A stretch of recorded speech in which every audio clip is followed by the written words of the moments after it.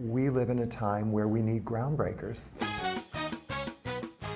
It's about inclusion. Tracy wants to dance and she doesn't see any reason why black and white people can't dance together on television, which of course wasn't possible in 1962 in America. But she was a groundbreaker, and you know, we live in a time where we need groundbreakers.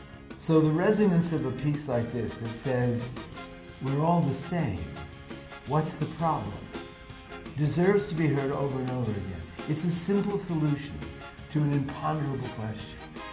And the simplicity and joy with which this piece unfolds makes it not didactic. You don't feel you're being lectured. You don't feel you're being punished. You sort of discover it all over again. How simple it is to reach across the abyss and say, come dance with me. Mm-hmm.